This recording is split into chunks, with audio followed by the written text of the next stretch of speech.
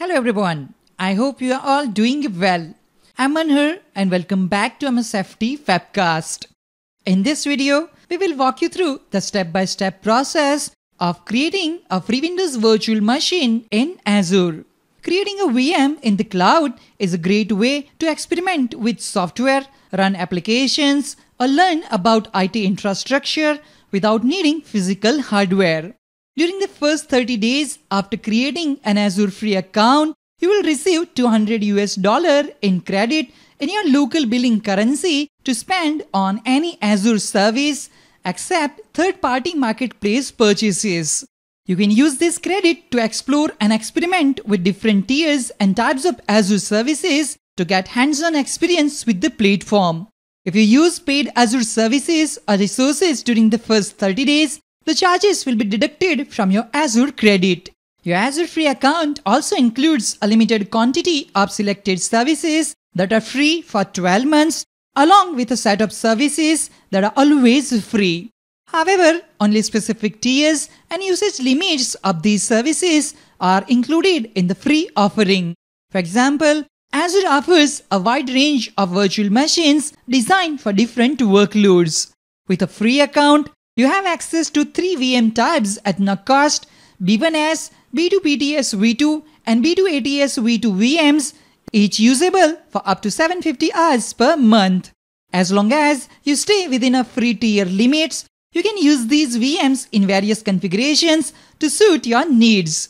In the first step, we need to log in to the Azure Portal. Open your preferred web browser, navigate to portal.azure.com and sign in with your Azure account. Ensure your account has sufficient privileges to create a new virtual machine. We recommend that you use the free services page in the Azure portal to create free services. In the search bar at the top of the portal, type free services. Under services, select free services. This will open the free services page. On this page, you can view the list of services that are free for the next 12 months. We can create both Windows and Linux-based virtual machines.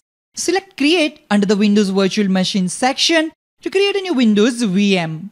If you have multiple subscriptions, select the subscription in which you wanted to create a virtual machine.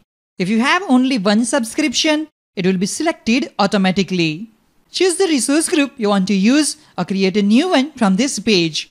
When setting up the free VM, create a new resource group and name it something meaningful like FreeVM-RG01 to help keep your free VM resources organized.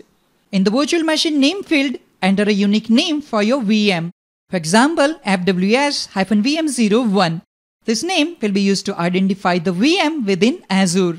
Next, select the Azure data center location where your VM will be hosted. You can create the virtual machine in any region where B-series virtual machines are available. For this example, we are hosting this VM in the East US region. Next, we need to select the image for this VM. Image is the operating system template for your VM. Select the image of the Windows machine you want to use. For this example, we will select Windows Server 2022 Data Center Azure Edition Core Gen 2 image. Now, we have the option to select the VM size. With the free VM, only the B1S size is available, which includes one virtual CPU and 1 GB of RAM. In the bracket, you can see the estimated monthly cost for running this virtual machine in Azure. Next, we need to set up administrator account credentials to access the VM once it's running. First, enter the name of administrator account. Make sure that your password is at least 12 characters long and also meets the complexity requirements. With inbound port rules, you define what traffic can access your VM from the internet. This is managed by Network Security Group, which functions as a basic firewall. For Windows-based VMs, RDP with TCP port 3389 is selected by default, allowing you to connect to this VM using remote desktop. Click Next to continue. Provide the tag name and its value. After entering the tag name and its value, select Review plus Create button. Wait for the validation to complete. If the validation passes successfully, we are ready to create the virtual machine. If validation is failed, then review the mandatory parameters that are not defined or required. In our case, the validation was successful. Review your selections before creating the VM. If everything looks good, click the Create button to deploy the new Windows VM in Azure. It can take anywhere from 2 to 5 minutes to deploy the virtual machine. Wait for the VM deployment to complete. Okay, deployment is filled. Let's review the details. Click here to see the details. Let's see the error. It's about the public IP creation. Okay, we are getting an error related to standard SKU public IP. You must have a allocation method set to static for this VM. Okay, so let me fix this. Let's click on redeploy. Let's select our resource group, which is free VM-RG01 in our case. Else everything leave it default. We just need to change the public address type from dynamic to static. Let me type value static for public IP address type.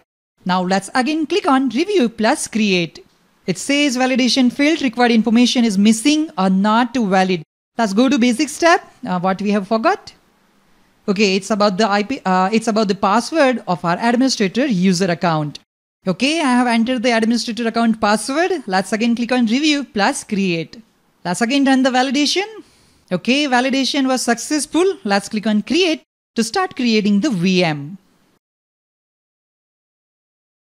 Finally, this time VM has been created successfully. Deployment succeeded. So our free Windows VM has been deployed successfully.